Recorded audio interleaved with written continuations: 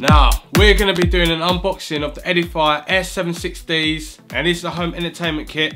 Leave a link in the description down below where you can get this at the cheapest price, or the price that of this video, because these are quite expensive. Not too expensive, but you'll understand anyway when you look in the description down below. But yeah, we're going to do an unboxing of this. This is 2 massive boxes, and I'm actually just lying on the boxes. That's how big it is. Stick around if you want to find out about these wonderful home entertainment speakers.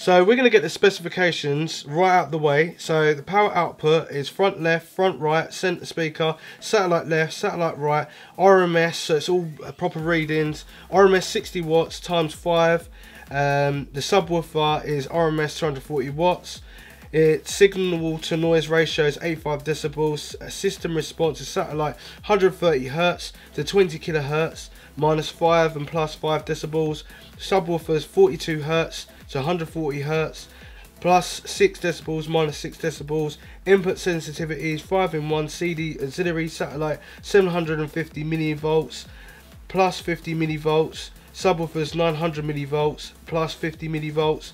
Optical coaxial satellite 350 plus 50 millivolts. Subwoofers 400 plus 50 millivolts as well. So treble unit is 25mm silicone dome tweeter. Mid-range units 3.5 inch 92mm in diameter. Base unit is 10 inches, which is 260mm diameter as well. So what we're going to do, we're going to actually show you how to, well, in case you just bought this and you don't really know what you're doing, included in the box gives you 5 speaker cable, which is nice sort of quality, thin enough to route around the home. Gives you optical cable as well, which is a meter. It gives you a big remote control, so you can control the whole center, and a stand for the actual remote control. And it gives you an AC plug as well to plug into it. You get another remote control to do virtual surround sound and Dolby Pro Logic, and do all virtualized sound, which is, compared to studio speakers in a studio, it'll be flat sound, and then obviously you go in there and you start ripping the sound together and making it sound really nice. Well, this is kind of like fake sound, but hopefully it's going to be nice.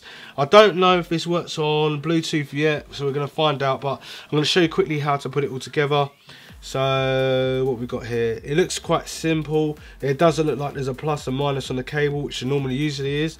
So this is for the front left speakers. So I'm just going to plug these all in, and then I'm going to route them to the actual speaker afterwards.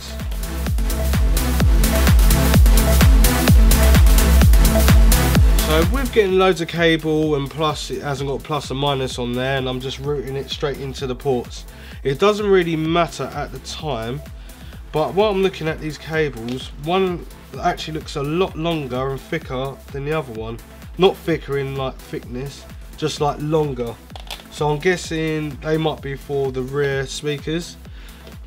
and the other ones are obviously the satellite speakers, which will be at the front, or front left and front right will be at the front. Satellites will be at the back. Yep, it does look like that. So I'm just gonna move them around quickly.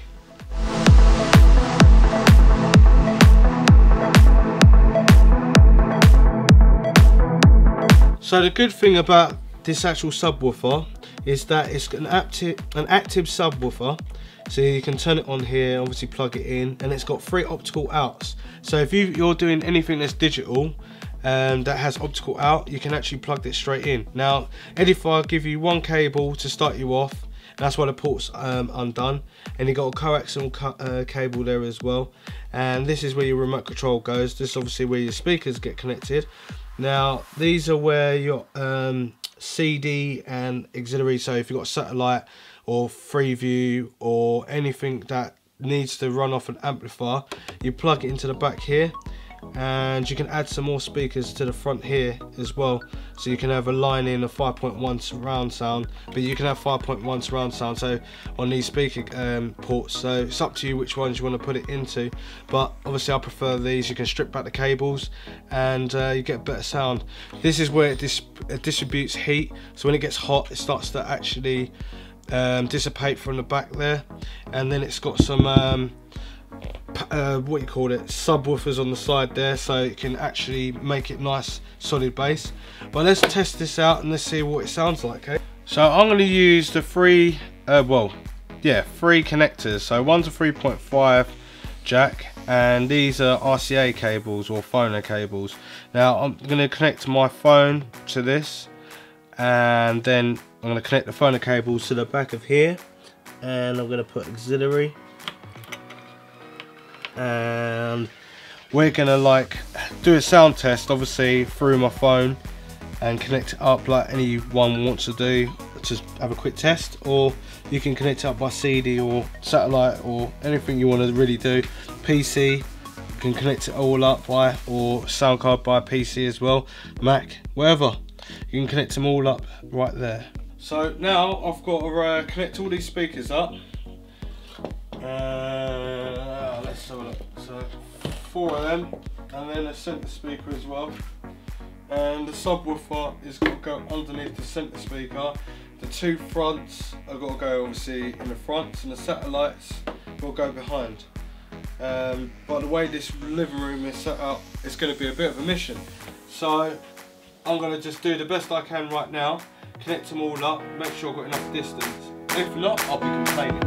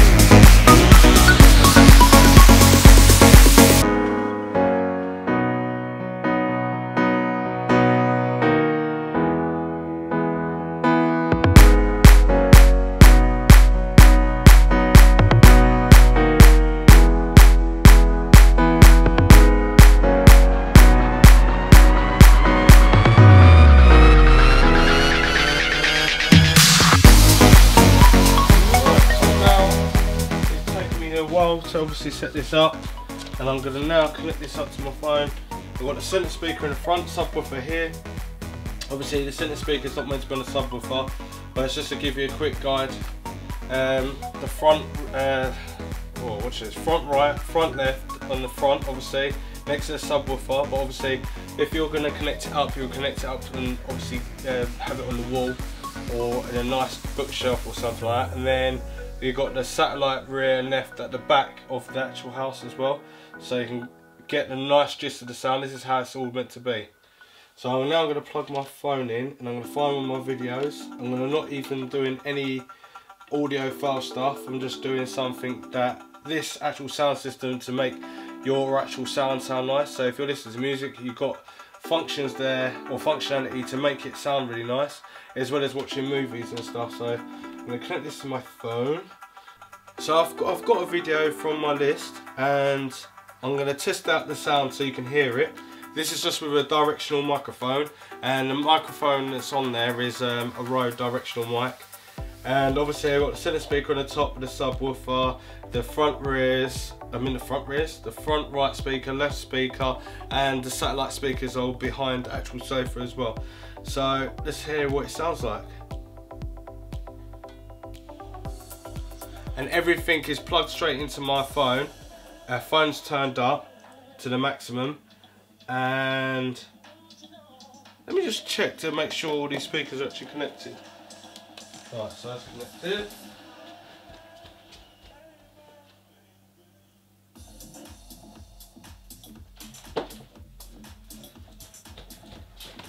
So at the moment, it's just the front and the subwoofer that's connected. The center's not even on.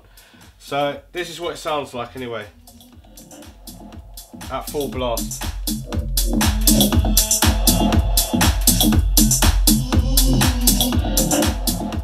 Right, now I'm going to turn the bass is up full there. I'm going to turn that down. These are the bass for all the speakers, but not the subwoofer. And trebles up, I'm going to leave that up. Front left, normal. Front right, normal. Centre, normal. Subwoofer. Now we're packing some bass lines here.